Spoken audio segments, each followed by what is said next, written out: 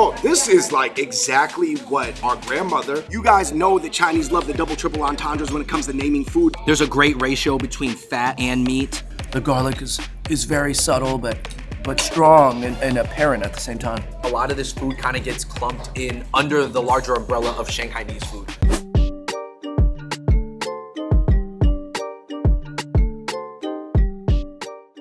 You hear about China every day in the media, in some good ways and some bad ways, but lately it's probably been more of the latter.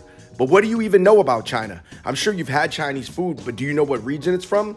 That's why we started this series, What Are You Actually Eating? We're gonna break down the cuisine of China into 12 different regions, and we never even have to leave Manhattan. By the time you're done watching this series, you should know your stuff. First up is the Shanghai, Jiangsu, Zhejiang, Watertown region near the Yangtze River. Most famous for the xiaolongbao soup dumpling. The flavors are light, umami, sweet, and there's a lot of wine and bamboo accents.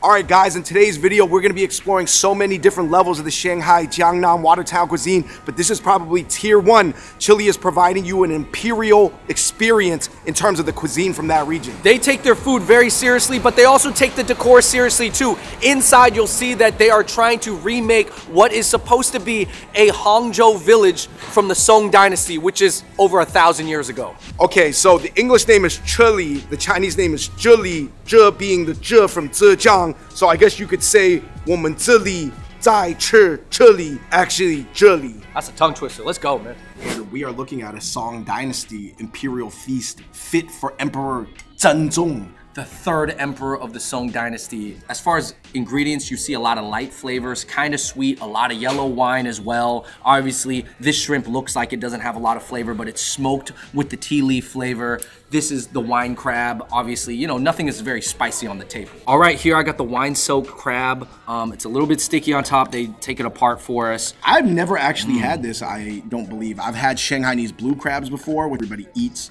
at a certain time of year, but this is something else, man. This is 醉蟹, drunken crab.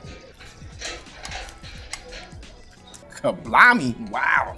I'm just gonna be eating a lot of the little pieces of the crab, which you can digest because this crab is so small and soft. Andrew, in Shanghainese, there's another dish called Qing Chao Sha. This is not this. This is Longjing shrimp. It looks the same though.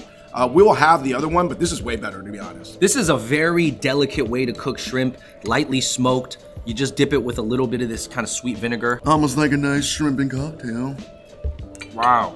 One thing you're gonna notice about this regions of food is that if it's not really sweet, it could be very, very light. And some people are gonna say, oh, it doesn't have a lot of flavor, but the flavor is gonna be very light and nuanced. All right, you guys, we have 2 Jiangnan fish dishes right here. I've got a crispy fish, Andrew, which almost just looks like a, you know, crispy fish that could also be from the Cantonese region, but there's a lot of crossover. A lot of southern regions will eat fish like this. This is seasoned, it's fried, and then it's laying on a small puddle of soy sauce that's their own. And then here I have the smoked fish. Now, this is something that you're gonna see throughout this video. Back in the day, it's supposed to be smoked, but I think this one's fried. It's very, very sweet, very sticky, very crispy, and I like this dish a lot. Some people argue that this dish originates in Wuxi. Some argue that it's from Shanghai. Well, let me just tell you, Shanghai is gonna get the credit for a lot of dishes in this region because it's the biggest city, but you know, who really knows? It's from the general region. All right, you guys, our next 2 imperial style dishes, meaning that they're executed at a very fancy level, even beyond their regular versions, are Qianlong's favorite eel. Even more than Peking duck. Who knows? Maybe he tried to call it Qianlong's duck, you know, but he didn't get the name, so he got the eel. The root of it is from the Hangzhou, you know, Watertown region. Why do you think it's considered so fancy? Is it because kind of the food down here is cooked so delicately with care? I heard historically it was the first place in China to be considered rich. And still to this day, actually, that region is considered quite wealthy relative to other regions. Yeah, Jiangsu is a nice place. Qianlong's eel. Eaten like Peking duck. All right, these are simple dishes you can find at pretty much every spot, but they won't be executed at this level, obviously as high as Chile is.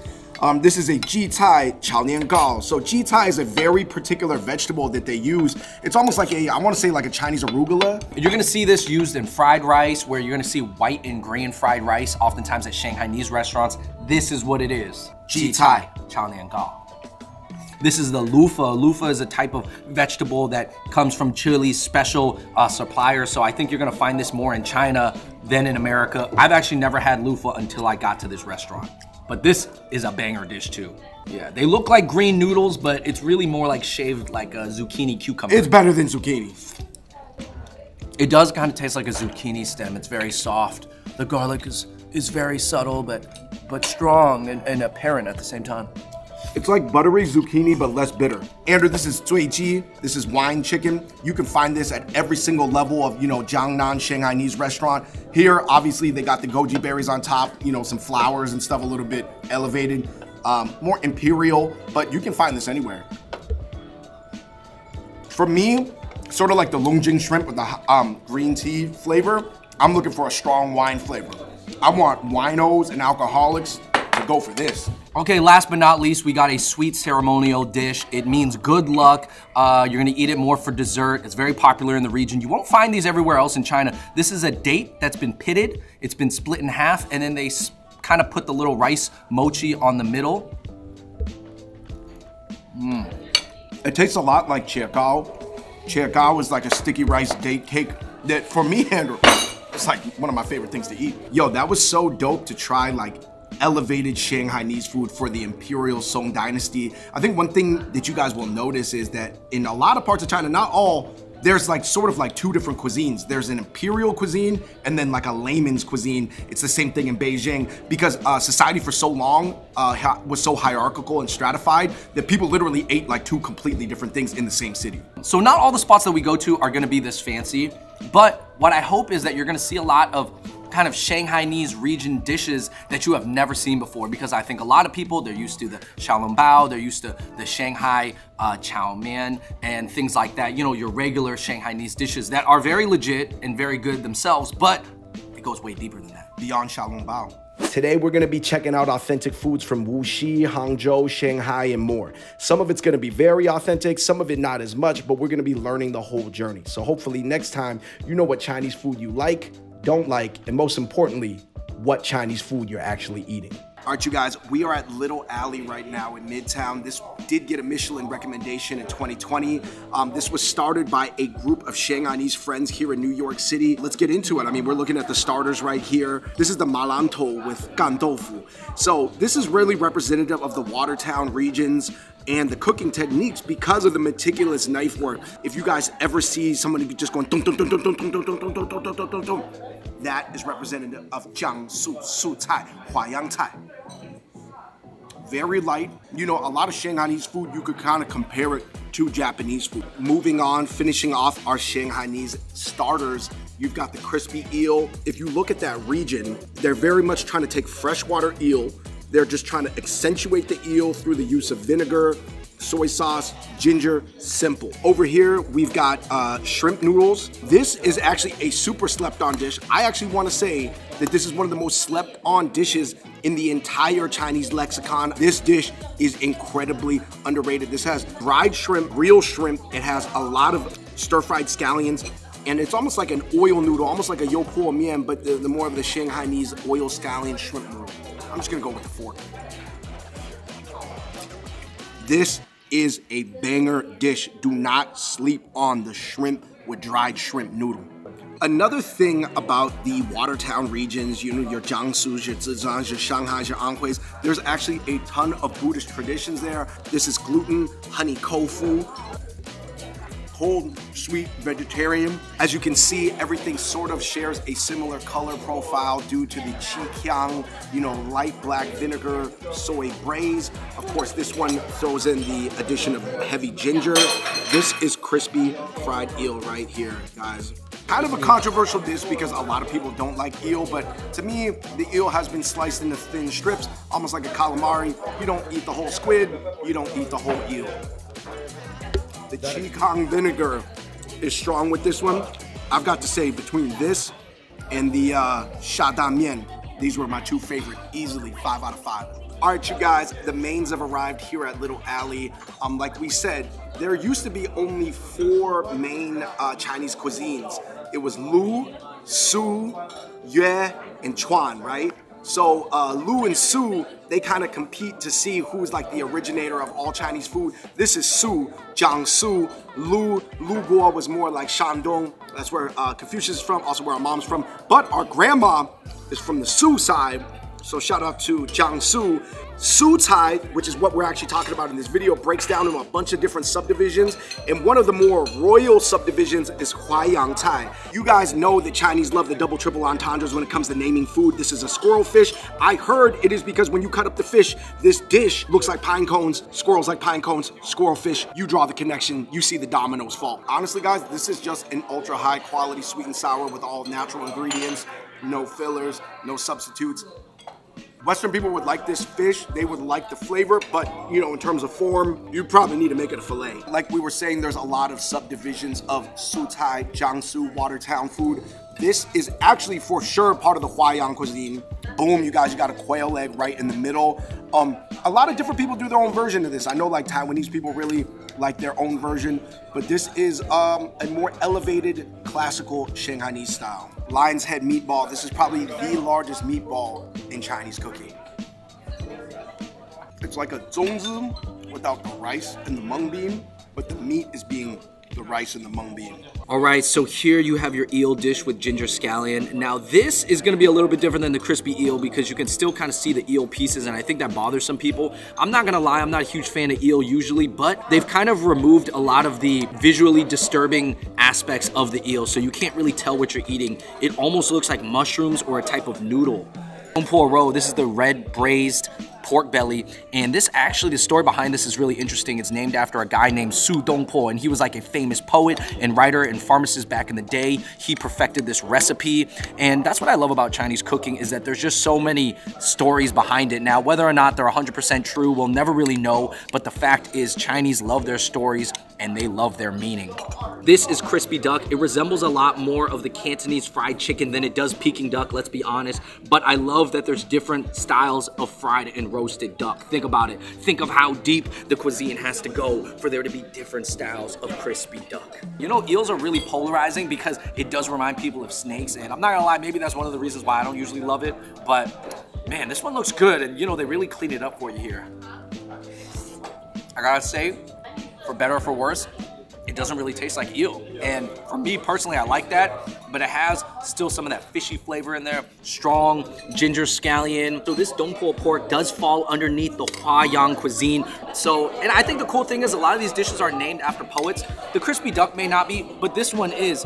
You know, naming this the dongpo pork is kind of like naming something like the Edgar Allan pulled pork or something. You know, it's just because in Chinese culture they just revere poets and scholars so much. I'm gonna eat it with this bun. Now, eating it with the white bun is actually not super traditional, but I think with the rise of the popularity of the Taiwanese guabao, I think that it makes sense to start serving this, especially at a modern spot like Little Alley. Another trait of this dish is that the pork is so soft I can chop it with my chopsticks. There's a great ratio between fat and meat. And I know that it's red, so it looks very sweet and sour, but actually the flavor's pretty light. I might even have to drizzle some of this chili oil on top. Ooh! And just eat it straight up. Wrapping up here at Little Alley, like I said, I would say the dishes here are a little bit more centric on the royal, sort of like festive, a little bit fancier than your average Shanghainese spot type dishes. We're looking at the tangyuan, which is something that you eat during, you know, Lunar New Year, Chinese New Year. They're filled with sesame balls. I happen to like the coconut milk version, you know, which is more southern of me, but these look really like they have a good ratio. Let me get in there. Actually, the wine flavor is very subtle here. Some other tangyuan soups have like an incredibly wine flavored version. There's no real standardization on this. There's like maybe like 10 to 20 different kinds of tangyuan. You can get little ones, big ones, different flavorings. All right, you guys, we are at Tipsy Shanghai right now, and we are not at Joe's Shanghai. This is not your typical Shanghai fried noodles and you have your big xiaolongbao here. This is very traditional. Oh, this is like exactly what our grandmother ate all the time. Andrew, we are looking at dishes, again, very traditional Shanghainese home-style cooking right here. Bro. These are just tiny braised shrimps. So you can actually peel everyone. Knowing you, Andrew, you're not gonna do that. You're just gonna eat it. Oh no, man, I might eat the whole thing. Yeah, I'm gonna definitely eat the whole thing. Yeah, that was super good. Wow. That was relatively even better than the fish. Yeah. That was packing the flavor. All right, David, these are the Wuxi Xiaolongbao, not Shanghai Once style. you bust them open, Andrew, you'll see, you know, why don't you show the people why the Wuxi style is different? And then to some people, it's better. I feel like the soup is a little bit sweeter. It's a little bit more almost sugary, to be honest. And I would say this is a really sweet Xiaolongbao right here. All right, Andrew, I'm breaking down the ao zhao mian right here. Ao zhao mian, fish noodle with chicken broth. That's a really unique flavor because you're mixing the fish and the chicken broth. The drinkability of that broth is 5 out of 5, man. I could drink that whole thing. It wouldn't feel heavy or overdone or anything. All right, this is a bamboo with tofu knot pork broth soup. I mean, listen, you got tender pieces of pork. These tofu knots here, if you've never had them, I actually don't know the Chinese name, but they're delicious. And then you have large pieces of bamboo. And bamboo is something that you're gonna find in kind of Wuxi cooking a lot. Large pieces of pork with the fat. Bro, I can't even tell which is pork and what's bamboo. I'll tell you this, they love bamboo. We're talking about tender bamboo, young bamboo, old bamboo, water bamboo. There are so many different types of bamboo used in that region, the Watertown region of cooking. Moving on, Andrew, this is the Shanghai smoked fish. Now, I know Wuxi also does a smoked fish, but I don't think it's as saucy as this one. Now, it's not actually smoked, and if you made me bet, that's partially due to just logistics of not wanting to smoke fish back there, because smoking is a long process, so I think they fry it and glaze it. It tasted similar to the Wuxi style, but way saucier. Anyway, the food is usually light, sweet, mild, with a lot of light vinegar and cooking wine accents. Bamboo is often used to draw out the umami flavor, and most things are cooked with a tender, soft texture. The main focus is maintaining the original flavor of the item being highlighted, whether that be a meat or veggie. All right, everybody, that wraps it up here at Tipsy Shanghai, but we got another spot to go to. So we're here at 3 Times. The owner is from Hangzhou. The owner of the previous spot was from Wuxi. So this is pretty interesting. So they all have Shanghainese food on the menu, but they all have a few things that represent their very ultra specific city they're from. Andrew, leading off, it's the Nuro Fensi Tang. This is Hangzhou only. I heard that this is the #1 breakfast in Hangzhou, not in Shanghai. Hangzhou. Right. You know what? I've been to a lot of Shanghainese restaurants and I've never seen this dish until I came here to 3 Times, where the owner makes it a point to serve certain Hangzhou dishes because he wants to rep the hometown, because maybe a lot of people, they're not familiar with Hangzhou food. And there's not a lot of Hangzhou restaurants. You know what the interesting thing is, Andrew? Shanghai is the most dominant city in that region, but Shanghai itself is not a water town. Hangzhou and Suzhou are water towns. So this beef soup is pretty simple. You have the funsi, and then you have your sliced beef, and it's kind of like a spicy soy sauce broth right here. It's very, very simple. Great for breakfast, gonna get you started on your day. This is a dish that actually is popular in Nanjing, but like I feel like not popular in America. Nanjing Yazi. Yazi is duck, Nanjing ducks. It's a cold duck dish.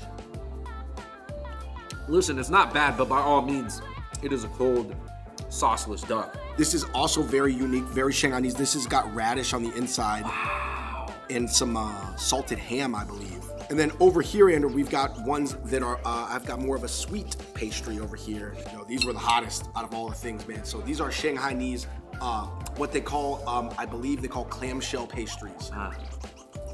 Very crispy and flaky. Overall, pretty good.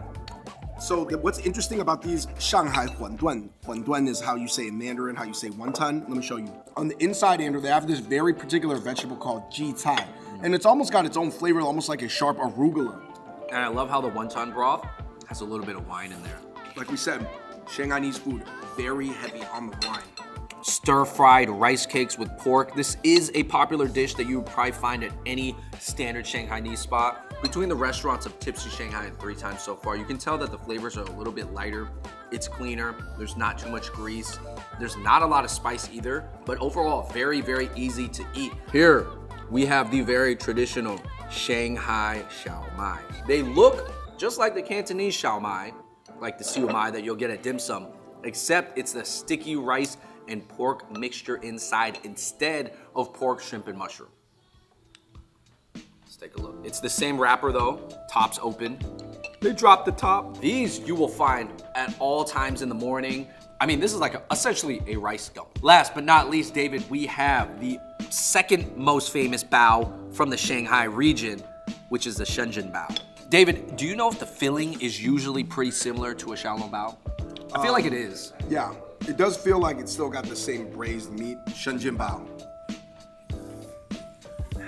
Oh, I'll tell you here at 3 times, these are really good. I don't even like Xinjiang bao, to be honest, everywhere I get them, because I think it's such an easy dish to mess up, because there's like steaming elements and frying elements. But this one is good. I would say 3 times has an amazing ratio of bao to meat to fried side. Bao is fluffy enough, but it's not too fluffy. Man, this one's good. All right, Andrew, we're wrapping up here at 3 times as we continue our sort of Shanghai, Jiangsu, Zhejiang, Anhui crawl. What was your favorite thing? Honestly, my favorite thing here at 3 times, you know, like we said, this is kind of like a Hangzhou spot, are these clamshell pastries. Those were really good, and especially try the radish one with ham. My favorite thing here that you got to get is the Shanghai bao. It's just fluffy enough. The size is right there. It's crispy on the bottom, just enough juice. Hey, overall, guys, you know, they still got some dishes here at 3 times, again, that are 正好吃. All right, you guys, so we are at 456 New Shanghai Restaurant. This is really representative. Basically, the New York style of xiaolongbao is gonna have a lot more juice. The skin is gonna be thicker to accommodate the larger size to prevent it from breaking. But even versus a Shanghainese style, I think that the oil and the gelatin is gonna be much thicker. To be honest, you know, after looking at a lot of people's tables here, they're not really making it beyond the xiaolongbao or maybe the fried chow mein, you know. They're keeping it super basic. Now, here's the thing about Shanghainese food in America. It's really interesting because that overall Shanghai region, like we've been talking about in this video, has like hundreds of dishes. But most people in America, when they say they like Shanghainese food, they're really only talking about 3 to maybe 5 different dishes. So actually, guys, if you guys have ever been to a Din Tai Fung from Taiwan originally, but now globally, they have restaurants everywhere, you're gonna find a lot of these dishes because Din Tai Fung, despite being from Taipei, Taiwan, is Shanghainese based. So for example, this is Tai Tiao Yu. This is a seaweed fried fish specific to the Shanghai region. You probably could get it around Shanghai, but really this is where it's from. We are at a New York style Shanghainese restaurant, which is a little bit more Americanized. They do give you the salt here. This is authentic. So it's really interesting. Everything on the table here is authentic, but it just looks different slightly in form. This is actually a Shanghainese dessert right here.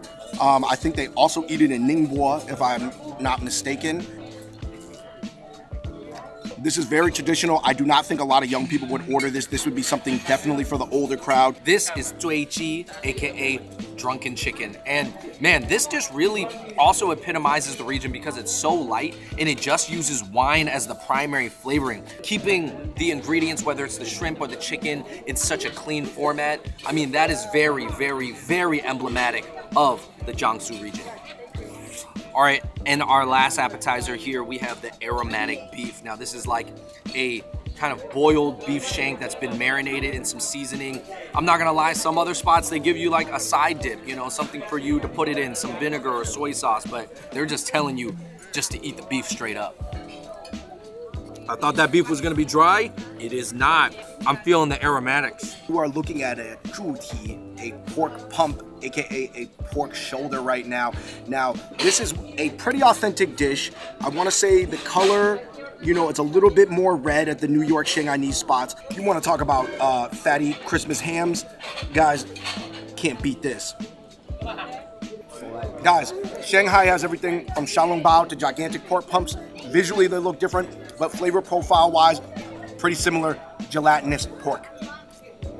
So between the Chinatown Shanghainese restaurants and the new ones that have just opened 3 years ago that are catering more towards the international student population, I mean, listen, there's a place for everything and each has its own history. There's one that's coming straight from China right now, you know, the WeChat generation. And then there's this one that is, you know, 30, maybe 40 years old, where they're serving General Tso's here at a Shanghainese restaurant. And this is not even particularly a Shanghainese dish at all. I think for a lot of American people who are diving into Chinese food, some of their first restaurants that they went to was like a Joe's Shanghai, where they just got the fried noodles and xiaolongbaos, and those type of dishes got them hooked and were serving as a gateway for them to get deeper into Chinese food. So I think that's great. So that's it for episode 1 of Which Chinese Food Are You Eating? We hope that you have a better idea of what Chinese Watertown regional dishes are and what the flavors are supposed to be. Hopefully you saw some sweet or vinegary dishes that you really want to try now. And it's dope that we didn't even have to leave the city. There's actually so much deep cut, authentic Chinese food in Manhattan, you just gotta look around.